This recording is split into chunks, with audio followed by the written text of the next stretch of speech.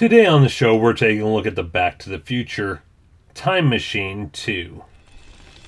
Hey guys, welcome back to Comicgeddon TV, where all geek culture collides. If you're new to the channel, don't forget to hit that subscribe button so you don't miss out on future videos. Alright guys, as I said, today we're taking a look at the Hot Wheels Back to the Future Time Machine 2. As you can see here, I've got my other DeLorean time machines out. We have the first DeLorean time machine here from Back to the Future 1 and from Back to the Future 3. This actually, it says Time Machine 2, so it's actually from the very end of Back to the Future. However, I believe it's the same style that they use in Back to the Future 2. So they really could make it interchangeable. They could put Back to the Future 2 on there, which I'm sure they probably will do if they haven't released it yet. They had multiple of these in stock at Walmart yesterday when I came across it. But as you can see here, 50 years of Hot Wheels. Got the Back to the Future logo there. It is a metal Real Riders. Came out in 2017. Made in Thailand. And there's the other information. HotWheelsCollectors.com, Mattel, Back to the Future, and Universal Studios. You can also check out MattelShop.com. So anyway, there's that. Let's go ahead and open this car up and take a look at it. Alright, so first let's compare it with the others. Side by side, front to back. And you can see they really tried to keep them all in scale with each other. It's almost like they just had one base model and just adjusted it according to the movie. As you can see here, let me lower this a little bit. There we go. That's better. As you can see here, no Mr. Fusion on this one. Got a Mr. Fusion on the back of 2. The tops got a little bit more color on the 2. The original, just straight, not really black, but kind of a dark gray. Then on 2, got more of a whiter gray. The windows are clearer, whereas with number 1, the windows are tinted blue. I can see a few differences from the sides. The first one, the first Back to the Future film, Time Machine, it's got a very light blue on this piece on the front end, and it's got a black piece right here. I'm sorry guys, there's a plane or helicopter or something flying overhead. It's really annoying. I need a soundproof room, but this is gonna have to do. So anyway, we've got the black line here. There is no black line on the 2. As you can see, the rims on the wheels are very different, and that's to incorporate the hover conversion for the 2. You know, where Dr. Emmett says, roads, where we're going, we don't need roads. And that would have been really nice if Hot Wheels would have incorporated something like that, where the wheels could, you know, kind of fold. But I can understand why they didn't, why they couldn't. It would have been a lot more expensive than the typical Hot Wheels car. But here's what I meant by different wheels, different rims. And you can see the tires too. With the rims on this one, on part one's DeLorean being a lot bigger, the tires are a lot thinner. Whereas with 2, the tires are bigger while the rims are smaller.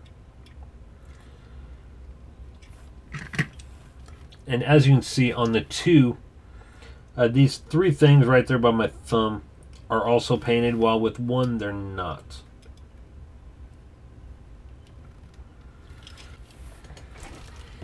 And something I didn't notice before is they did go into very good detail on the license plates. Out of time on the first one, and then more of a barcode license plate on the second one. And then on the first one, you've got, I can't really make out what that says. Oh, it says DeLorean. It was blurry. But on the second one, it doesn't say that. Different bumper as well as the different rear lights too. So that's pretty nice. So anyway, there's the comparison and the weight difference between the two. The first one, Back to the Future 1, is a lot lighter. Back to the Future 2 is a lot heavier. Well, not a lot heavier, but it's definitely noticeable. There's definitely a weight difference there. Back to the Future 1, it feels like if you were holding $1 in quarters, that would be the weight of that one. The Back to the Future 2 car, let me adjust this. There we go. The Back to the Future 2 car, it feels like the weight of maybe $2 or $3 in quarters. It's pretty heavy. And of course, Back to the Future 3 is heavier still than Back to the Future 2.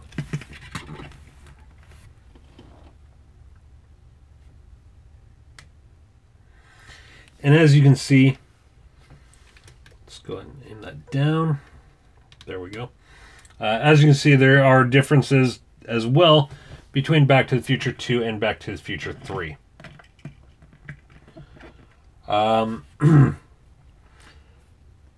It has more of these little black straps or whatever around the wheel well, I guess you can say, which Back to the Future 2 does not have. They went to a black thruster type deal with a white Mr. Fusion, whereas Back to the Future 2 has gray thrusters with a white Mr. Fusion. The windows are the same color, same tint, very clear. Back to the Future 3 Time Machine, as you can see, they added this strap. Both front ends are virtually identical.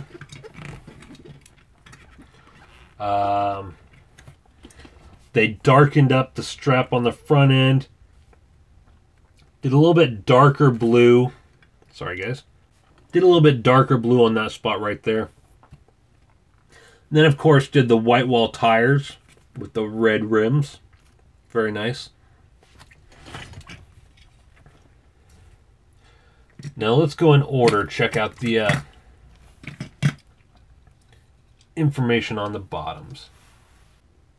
Back to the Future Time Machine, Universal Studios, Hot Wheels, blah, blah, blah. Right. Number 2.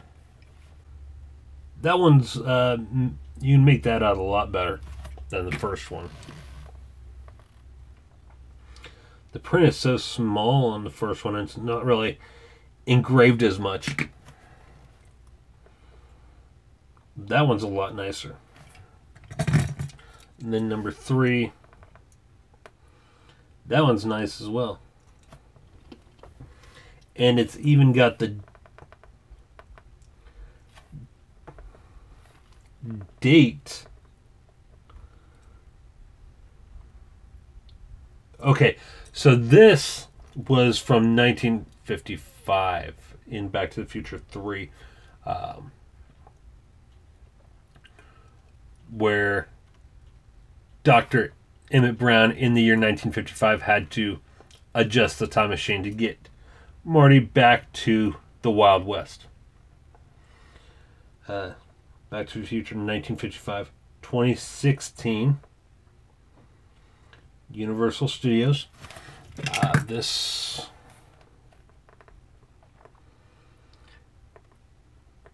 It does not have the date on this one. So, I will say, I'm pretty sure that this is from the end of Back to the Future, Part 1. When Dr. Brown comes back and says, no, there's a problem with your kids, Marty. Bring Jennifer with you. So that's when this comes in. And I'm sure there's probably a few minor modifications to the car, the time machine in Back to the Future 2. Once I pick up an official Back to the Future 2 DeLorean, I'll go over it. Then on 1, there is no date. There is no copyright. Well, I mean, obviously there's a copyright, but there's not a copyright date.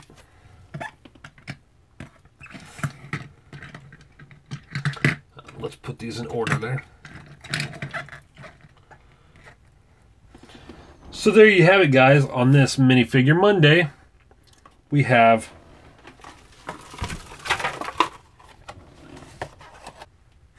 On this Minifigure Monday, we have the Hot Wheels 50th anniversary Back to the Future